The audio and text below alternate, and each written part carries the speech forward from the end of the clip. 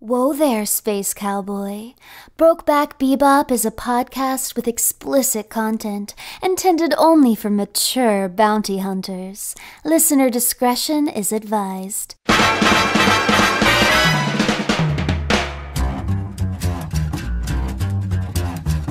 Listen to all 40 steamy sessions of the show right now by supporting Brokeback Bebop at patreon.com/can'tdisappointpodcast. I think it's time to blow this scene. Get everybody in the stuff together. Okay. 3, 2, 1. Ball gag. That works.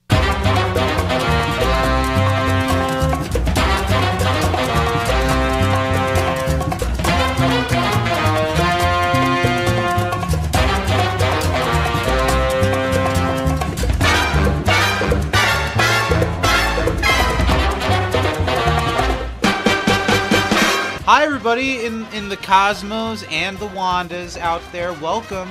We're back for another week here on, you know it, Brokeback Bebop. We're here. We're still cruising through the galaxy, here to talk about another live action episode of the 2021 Cowboy Bebop Netflix series. Hi, Steven. How you doing over there? Hi. We don't introduce ourselves in this one, do we? I mean, we can't. I was kind of introducing you by saying your name casually. You know, you can be casual about it. Well, don't have to bring it up. And I'm a tall glass of creamy chocolate milk. That was my intro. I actually wrote one this time. Moments before hitting record, I had both arms around Steven as he's against a brick wall and said, "Well, Steven, you are black and you are male." That's how Did you put your... You know, I could see that. That'd be a great Halloween costume for us, Zach. Me as jet black and you as the old lady with squished up boobs. Yeah. Who is racist. You've got red hair. Yeah. Mm-hmm. That was certainly a moment from this series that I had seen before and cringed at real hard out of context. And it's no better in context. Maybe worse. There's not much context more to it. Mm-hmm.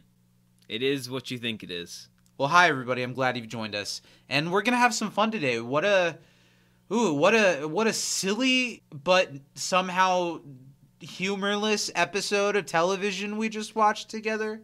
So I'm gonna harken back to something at some point during this, Zach. What do you mean? And just remind you of like a direct comparison. And why can't you just say it? I'm building anticipation. We're small talking, Zach. I'm not going to talk shop yet. Okay. We just got in we just laid in the bed, and you want me to go straight for your we ass? Just Absolutely got in the not, Jeep. Zach. The cover's not off yet. Yeah, I understand. Yeah, come on. How you doing, buddy? What you been watching? I'm doing great. We talked about. I'm watching current era Family Guy is what I'm watching.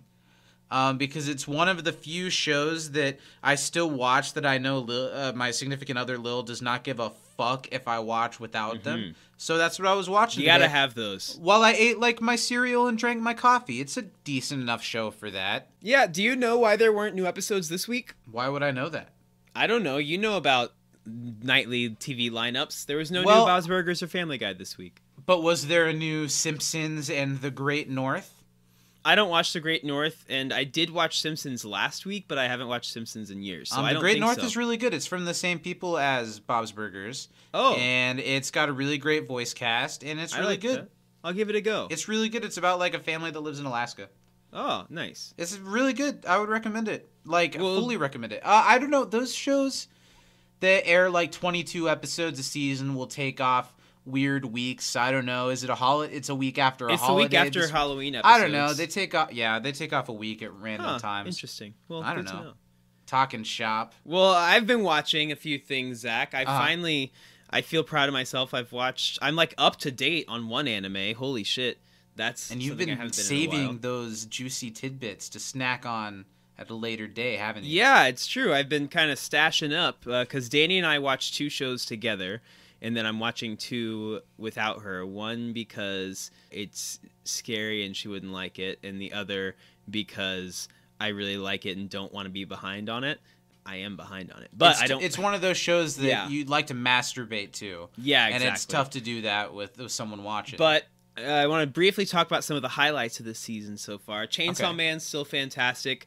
I have it at a solid... After 4 episodes, I give ratings. That's when I start scoring the season, and then I change it as I go based on the episodes. But I have Chainsaw Man at a solid 9 right now. Animation's incredible. Story's great. It somehow pulls off a horror action comedy in a way that I don't think has been done.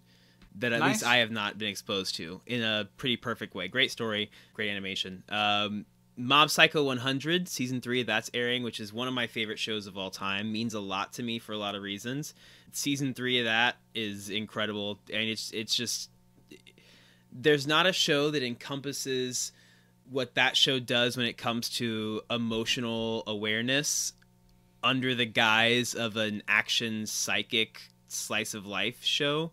It's really, really good. That's a 10 for me so far this season. And Spy Family, just as good as ever. Super cute, super funny. My Hero Academia is in one of my favorite manga arcs is being animated right now, so I'm enjoying that as well. So check out any of those shows. They're good. Nice. You would really like Spy Family. That'd be a good one for you to watch with Lil. It's the one that I told you is like Mr. and Mrs. Smith, but if they had a kid that was a telepath and a dog that could see the future. I remember it coming up, and I've heard people talk about it. I know I hear the rumblings. I kind of know what's hip. You got your ears to the ground. There's just so much stuff to watch, and it's so hard to watch everything, so I end up watching nothing. You would really enjoy Mob Psycho 100. That might be one that we watch for a different Patreon podcast one day, like an episode. Like I'll show you. I've been going back and watching a whole lot of The Angry Video Game Nerd. Wow. I've been on some weird nostalgia kick with it that when I have some free time, it's about all I feel like watching lately. Wow. And the old videos, like, obviously if you've never seen them and you don't have any nostalgia for them, they'd probably not be very good. But they don't make me cringe. They hold up pretty well. And I'm constantly marveling at the fun amateur filmmaking stuff he was up to back then, like, at the very beginning of YouTube. He does some cool homegrown special effects and stuff, and it makes me laugh. And for a show that's all about saying the dirtiest thing possible in appallment at something, there's been almost nothing that is like hate speech. That's good. He does a very good job of saying shocking things that's 15 years later. There's no gay jokes. It works really well, and I think that's especially on YouTube. And YouTube was the wild fucking west for a while. Yeah. There was some stuff that could not be around today that was like the norm on YouTube. Yeah. One of the biggest YouTubers at a time. I don't feel comfortable saying. I was literally just thinking of that person name right now. Are we thinking of the same? Yeah. 2-person comedy. It rhymes. Yeah. Ryan Higa is one of the guys, right? That's his name. I was never a big fan of that. You can say it all you want, right? Say it. YouTube was crazy. YouTube was wild. Well, let's sidestep into something that is also kind of crazy and wild. The third episode of the live-action Cowboy Bebop. Today we're talking about an episode called Dog Star Swing. This episode was directed by Michael Cattleman, who directs 5 episodes of this series. But in the past, he's also directed episodes of shows like The X-Files and Gilmore Girls and Smallville. So that's pretty impressive. Ooh, I liked Smallville. It was written by Christopher Yost and Sean Cummings. We've talked about Sean Cummings before. He's the Everything Sucks guy. Christopher Yost wrote on a ton of animated series. A few of the highlights were Teenage Mutant Ninja Turtles and The Batman, like in the early 2000s. And he's recently done some story work on The Mandalorian, so that's pretty cool. Oh, that's cool. Christopher Yost. And this episode originally aired on Netflix with the entire series on November 19th, 2021. And let's get into it. Let's do some trivia for Dog Star Swing. I've got 2 questions for you this week, Zach. I've got 3, so I'll go first. Go for it. You go first, Zach. You've got 3. Why don't you take it away?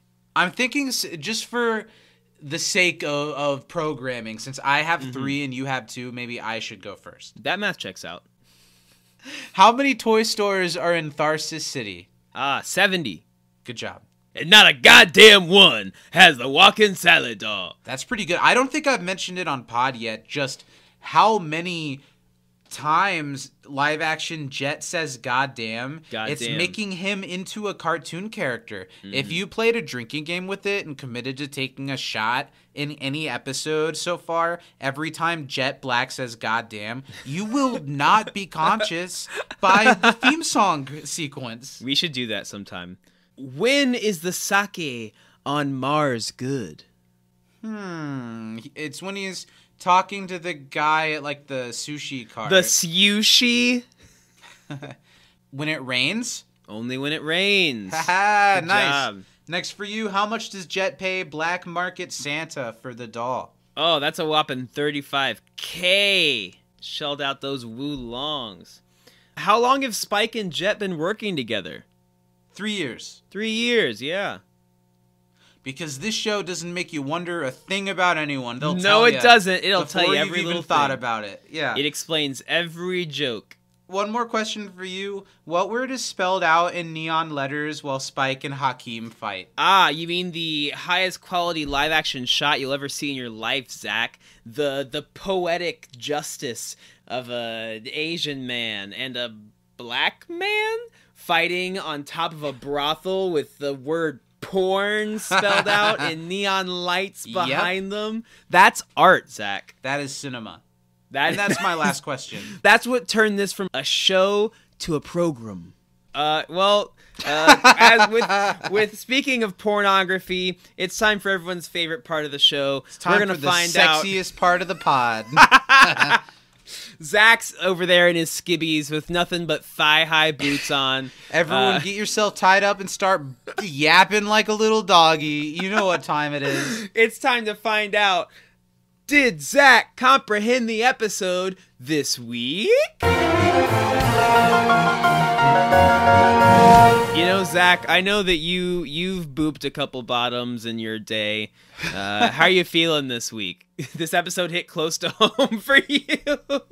Pass. You know, I'm still in Zach's phone as Hoond.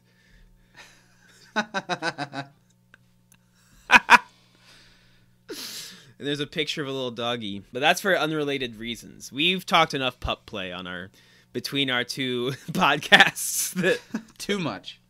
far too We're much. well versed. We know our stuff. That was our MVP.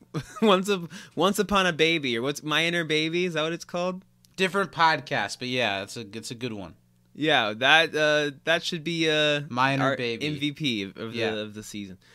Zach, you're gonna have 20 seconds Yeah. to convey to me the inner workings of what we just watched, what the people at home are gonna watch alongside this second by second. Hope they press play at the beginning. How you feeling? You ready? Yeah, I feel great. Okay, on go. 3, 2, 1, go.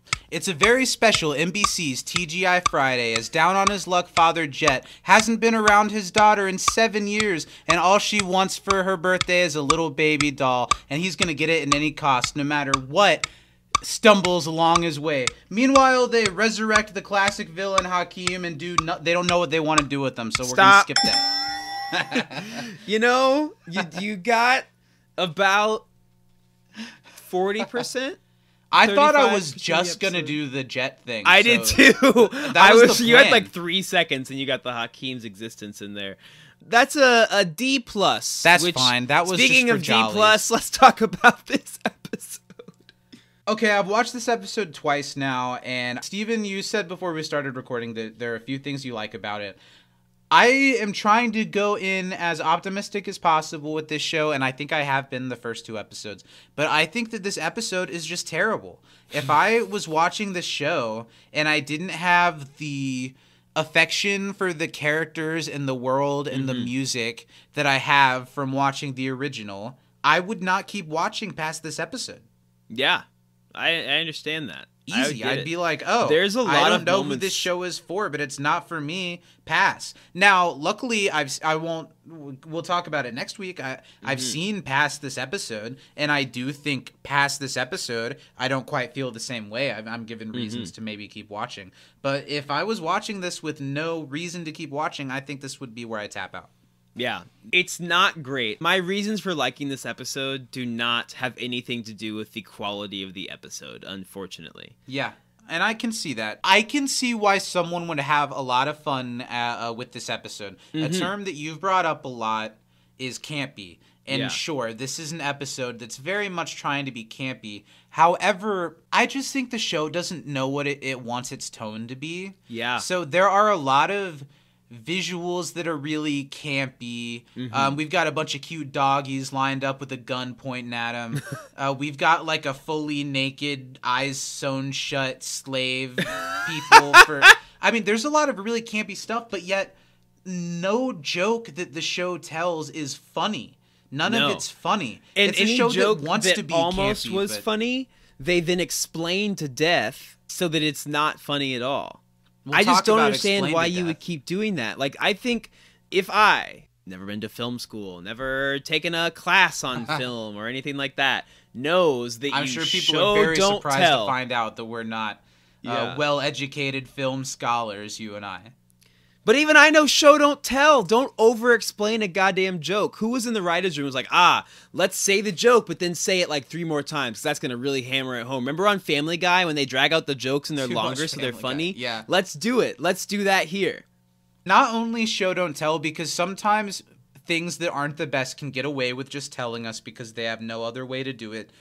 What is really bad here is that they have built no intrigue. Yeah. There's nothing that we don't already know about these characters, and we had no time to get to know them and wonder, who are these people? Why are they the way that they are? They've just had them explain it to each other. I want to harken back now to remind you about the episode that this episode is based on. Is this what you teased earlier? Yeah, Stray Dog Strut. I want to remind you what perfectly, because I had forgotten. This episode has no relation to Stray Dog Strut. Well, I want to remind you, because Stray Dog Strut is the, I think, 2nd episode of Cowboy Bebop, right? This is the 3rd episode of live-action Cowboy Bebop. Is that true? Is it the 2nd episode? Yeah, you're right. 2nd or 3rd. Because it's pre-Faye. So it's before Faye. Faye's not in this episode at all. They introduced her in the first one and then, like, bye for 2 episodes. Which, true. Whatever. Make your choices. She'll be back next week. Yeah. What that episode accomplishes, okay? We have a little bit of teaser into Spike's life as a syndicate member, because we meet Fearless. We get the introduction of Ein, an explanation that he's like a genius dog. Like they get him. There's like a bounty. Hakim's an actual cool villain. We got no genius dog. No genius dog in this one. Well, he is a genius dog. He broke out of his own electronic safe. We'll talk more about that. They have shown that Ein is widely and is like scrappy, sure, but all the intrigue that we get for Ein is that like dogs are really rare here and they're worth a lot of money and rich people treat them like their children. Well, but on his collar it has the medical company. You're right, and sure, maybe they'll go into it, but I just didn't feel like we got the sense that Ein is as special as he is here. No, not at all. There was no like cunning move by Ein. Ein literally is like, people, and then goes back to where he was so that they walk to the guy. Whereas in the animated one, Ein like jumps on a garbage truck and off. He like does a daring escape. The episode's called Stray Dog Strut, and this isn't really the original is. This one's called Star Shine. Swing. It's called Dog Star Swing. They just pick 3 fucking words. Yeah. It's not even about that. It wants to be about the Hakim villain. First and foremost, as I mentioned in my recap, this episode is about Jet trying to get this doll for his daughter. That is the through line of this episode. Is that the A-plot? I think it does go from the beginning to the end. It does. It's the Hakim thing is just so they can get the money that Jet needs to get his daughter the doll, which leads them to the dogs, which leads them to Ein. I think it's really unfortunate that Hakim is a really, I don't know if iconic's the right word, but in a certain sense, an iconic villain. He's a cool villain, a cool villain.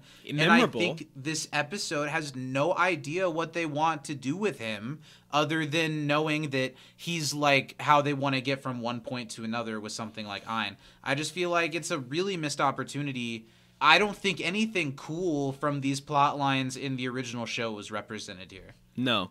There's 2 plot points I want to talk about. Please. That I think are hilarious. One, I do want to bring, before those 2, preface. You're the all joke about, like, where mapping out your stuff today. I like it. Spike was like, well, you know, you can always sell your arm. And he's like, I could shove it up your ass. When Spike was like, it would feel really good, but would it fix anything? I did think that was a funny joke. I guess. I do want to give it credit for that one I'm still not on joke. board with Jet and Spike because there's the scene later on. I don't even remember what they're saying, but there's a scene when they're like quipping back and forth with each other, and I fucking hate them because I don't feel like these They're guys not your love each other, but they're OTP. rough and tumble and they're joking around. They come off exactly like that married couple that hates each other and jokes about it all the time, and everyone at Scrabble night is super uncomfortable to They're have like, been there. I'm gonna hit you when we get home. It's not funny. Well, it's you would. like, oh my god, just shut up. So the storyline this episode that I think is the worst part of it, like the thing that's just so stupid, is Spike in his head comparing his situation with Vicious to Jet's with his ex-partner who's stooping his wife. Well, yes, I mean, do they have a former comrade that's banging their broad? Sure. But very, very different scenario. Have you ever thought about putting a bullet in him? Like, no, because me and my wife got divorced, then she got married. Like, your dude actually did I'm allowed put to bullets hate in you. this guy and not kill him. Like, you should kill your guy, Spike. That makes me think of kind of a bigger point, a problem that I'm having with this show that is kind of my cross to bear. It's not everybody else's. Seeing this show in live action, it really takes away the coolness of just, like, shooting everyone that is seen and them falling down dead. I don't know exactly how to voice it, and I'm not totally against violent cinema, or there's just no weight to like, falls down blood, dead. Here's what I'm going to pose to you, Zach. I don't think it's sure. an issue with the concept or the medium. I think Sure. it's how poorly it's done. Have you ever seen the movie Watchmen? I actually haven't. No. Well, the beginning of that movie is really loud, really heavy, and a character basically gets shot, kicked through a window, whatever.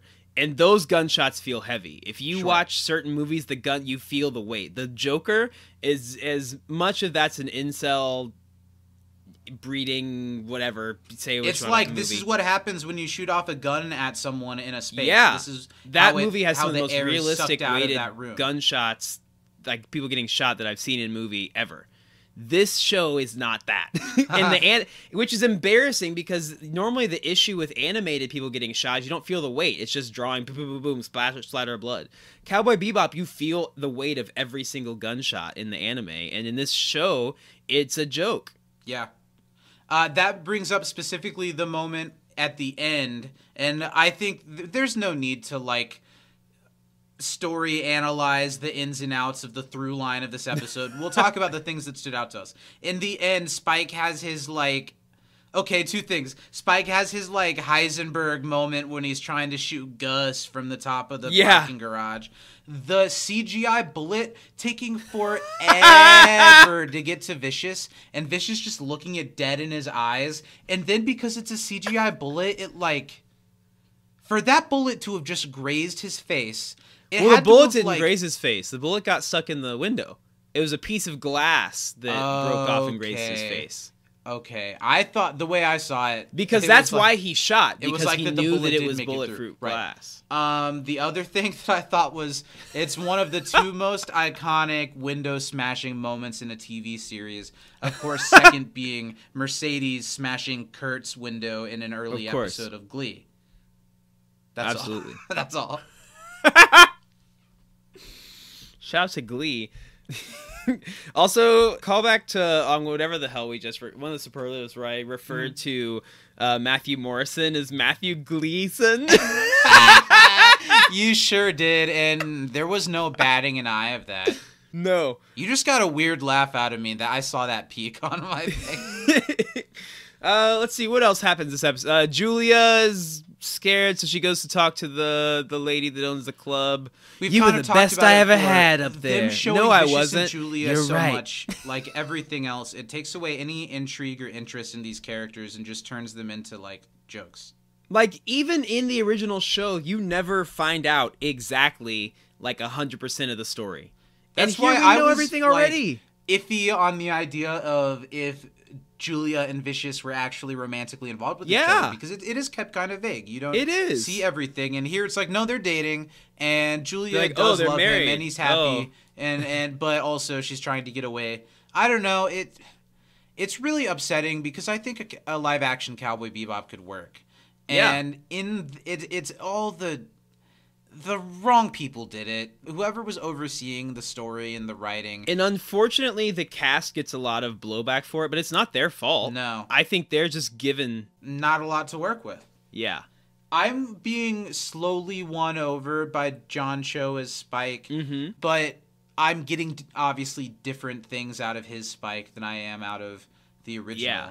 But I'm starting to kind of like that Spike a little bit. There were so many cringy moments in this episode, and we're barely scratching the surface. Woodcock is bad. Woodcock is really, really bad. It went on for 3 times longer than it should have, and it made me uncomfortable. I got secondhand, I don't know if it was secondhand embarrassment, secondhand, like, I don't know what it was, but that scene does not sit well in my body. Like, I awkward laugh at it, but it doesn't, it's not good behavior. It's bad racially insensitive writing, right? She says the word black referring to him like 6 times. She's like, well, ooh, look at this chocolate milk. Ooh, look at this ooh, black. It really fetishizes Jet being black, which of course everyone knows he is 100% white. It really fetishizes his race, and then after she leaves, Spike's like, I like her. Yeah. Even worse, Zach, while she's there, out loud, he's like, favorite person ever. And then Jet and her continue to have a conversation like he's not there. Spike Spiegel, a racist confirmed. That was a bad moment, and it doesn't... She's just one of the several connects that Jet has on his way to getting a black market doll. Her character did not need to be there. She has nothing to do with the doll. That's the worst part. She gets them the raw footage of Hakeem's bank heist that tells them nothing. Not important. She didn't need to be there. His wrist. Oh, my God. They could have seen that in the footage they already had. It feels... this episode is... really, really aimless. The title card comes literally halfway through the episode. It feels like this episode is trying to be like 3 different episodes, and none of them are satisfying. Did you know that the Woodcock scene is not the only black dick joke in the episode, Zach? What are you talking about? There's another one. There was black dick. I saw it. There in the fight between Hakeem and Spike, when Hakeem has a really long pull, and then Spike pulls out the little one and is like, "Oh man," and then throws it at him. Oh man. Oh man, his is longer. As we're I'm starting to grasp to having, this was a silly episode. Yeah. I would really love to have like gotten a group of friends together and been like, we're gonna watch this today, and then I'm gonna write down a couple of the things that you say afterwards for my thing. I should have done that because this was just really silly. Yeah. And I thought it was pretty bad. I said to Steven, I think this is one of the worst episodes of television I've seen in a while. It's just aimless. It's not funny when it's trying to be. It's trying to be like hip and edgy with its like sexual stuff in the way that the animated Cowboy Bebop was for its time. And it just comes off like, for as out there it's trying to look, it just looks really, I don't know, like edgeless for something. I know, they're like, okay, what's a like really edgy, kinky thing? And they were like, spanking. This one time, I met this girl, she slapped my bottom. I was into it. Let's put that in there. I bet that's something people haven't experienced. As we wrap this up, just go watch this, form an opinion for yourself. I don't think there's much. This is one of those episodes that I'm watching it, and we're getting ready to record a podcast about it. And unfortunately, I'm like, what are we doing here? Why are we doing this? Just this episode. I have never felt that way about I don't want to be here anymore. The chin kills, Zach. The chin kills. This episode is all chin. and it kills. Kills. It really does kill. Before we get into our Captain of the Bebop and get out of here to greener pastures next week with a better episode. Yeah. Let's talk about, there's 2 kinds of people in this world, and I want to know which are you. Are you a Betty Boop or are you a Betty Bottoms? You know, I think I want to check out Betty Boop. Betty Bottoms seems like the place that I'd be a little too scared to go. Right. I may enjoy it, but I think that I'd have to have someone help me get in the door. Oh, you're in luck because I've got this punch card with me from Betty Bottoms, and every 5 probings. You playing Betty Bottom bingo, and one of the squares is bring a friend. Every 5 probings, I get to bring a friend free. Oh, so sweet. you can be my extra probing if you'd like. I'd love. Can we hold hands during? Wear Can we be little in the same ears chamber? and be the true hoons we know we are. Who's your captain of the Bebop this week? This silly episode. Who was it? It's hard to reward bad I don't have behavior, it written down because I didn't want to diminish her character. But what was the name of the Dom? Was it Natasha? Natalia? I could not tell you, but okay. I'm just gonna say Hakeem's Dom. I think she was outstandingly horrible in her performance in this absolutely. episode. Well, it was between her and Woodcock for me because I'm absolutely not giving it to Spike or Jet this week. Absolutely not. For me this week, my captain will be going to Little Walking Sally. Oh. That girl knows how to take a beating and still be looking fly as hell. Little Walking Sally. Those legs go all the way up. Anything you want to say about this episode as we wrap it up before we I'm excited to watch next week. Ein is so cute. The dog that they cast for Ein, fucking adorable. It's hard to miss what with a a perfect corgi. You put a corgi on the screen, I'm gonna smile. That's nice. Yeah. There were a lot of he's cute dogs. coming out of the little box. Yeah, those are cute dogs. A lot of cute dogs, but the scene when he's like, I'm gonna shoot you, puppies. Don't look at me! Like, is it supposed to be funny? Is it? I don't know. He hadn't thought that through? I'm gonna take the dogs. I'm gonna fucking shoot them. Yeah, Jesus. We're at the end of the podcast. I have so literally the Hakeem plot was so unnecessary. Hakeem was such a cool villain in the original, and he's such a limp dick piece of shit in this that it can't even kill a fucking dog. Hand me the gun, bitch. I'll do it for some good storytelling. Come on. Sell him? I was gonna kill him. Well, anyway, we'll see you guys next week. Wouldn't taking the dogs be enough? They don't have the dogs anymore. I think maybe I just need to expect something different out of this show. Take a deep breath, let it all wash over me, and just have a good time. I think that's what I gotta do. So next week, let's try to do that, okay? I like it. All right, thanks everyone for listening. We'll see you next time. Arf, arf, arf. Don't murder any dogs. Sell them. That's better. Yeah, fight them, sell them, don't kill them. Fight.